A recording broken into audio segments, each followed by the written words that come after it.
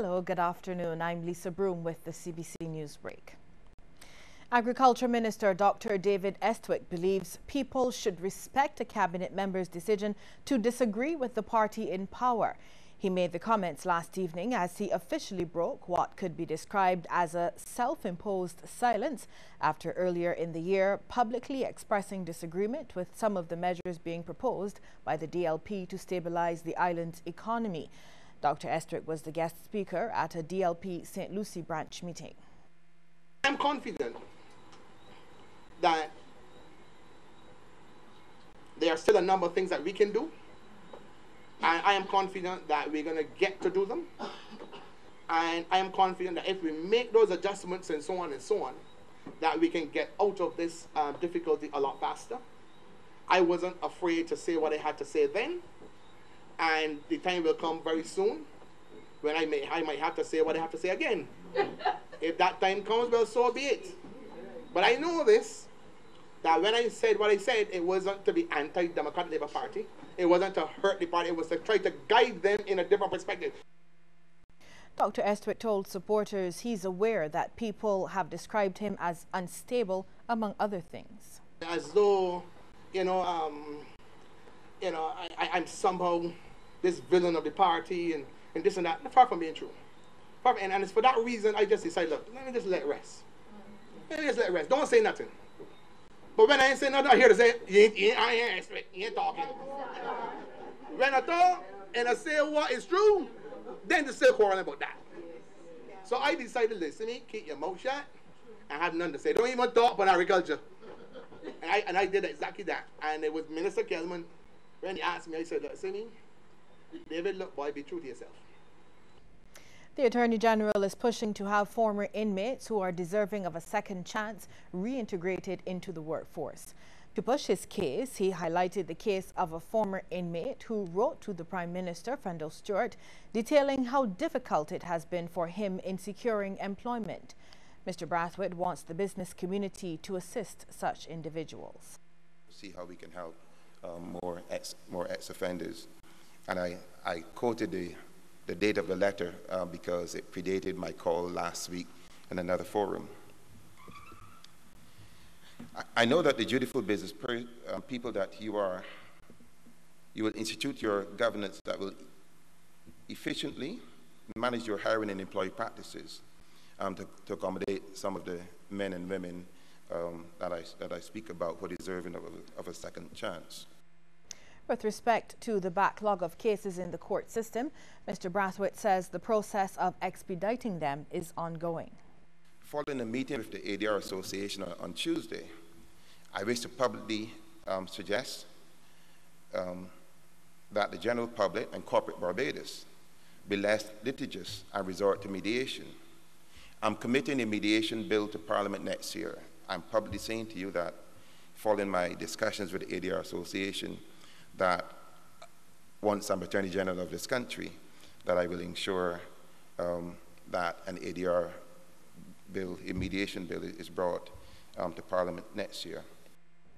A new local company has been formed to organize and manage shows internationally. According to promoter Al Gilks, Fast 7-Star Entertainment was created because of the success the parties involved have had with the Hennessy Artistry Show. We formed, we united, and we created this company called Fast 7-Star. And apart from Hennessy Artistry, we are prepared that if there are any other significant international productions like this, which people want to employ us to present, even if it's the next Rihanna show, even if anything that of an international nature that people want us to do, whether here, regionally or internationally, we have the expertise, we have the manpower, we have the technology in Barbados. Barbadians have been asked to join with their parish ambassadors in wearing their parish colors this month to further celebrate independence.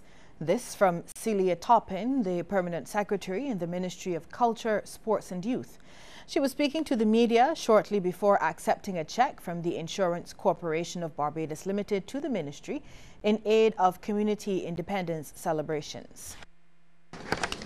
We are here to to invite the public to come on board with this concept of wearing your parish colours during the month of November as we celebrate our independence.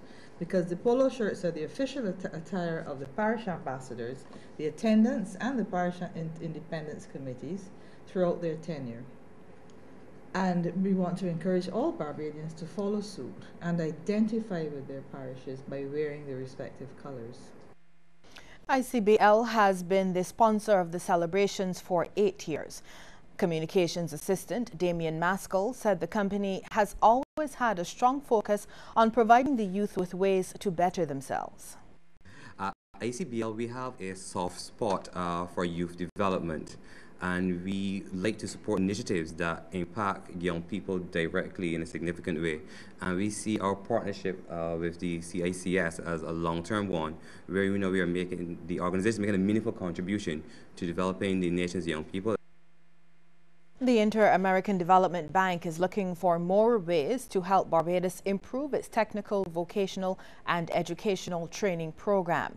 IDB representative Joel Bransky says the bank already supports the island's Skills for the Future program, which focuses mainly on improving basic academic, technical and vocational and personal quality abilities. Speaking at the Barbados Community College 41st graduation ceremony, Mr. Bransky noted that in a competitive job market, individuals with these skills are much more successful. He says donor agencies like the IDB are increasingly recognizing the importance of TVET in supporting development.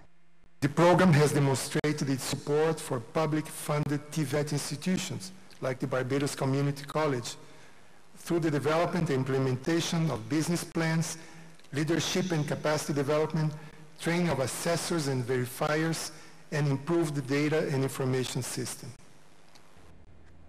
Ladies, gentlemen, graduates, the Skills for the Future is the first in a series to support education and training. We look forward for more opportunities to strengthen post-secondary, indeed all education in Barbados. Time for a break now, but when we come back, we'll have news from the region and further afield. Stay with us. Happy is the child that has his own.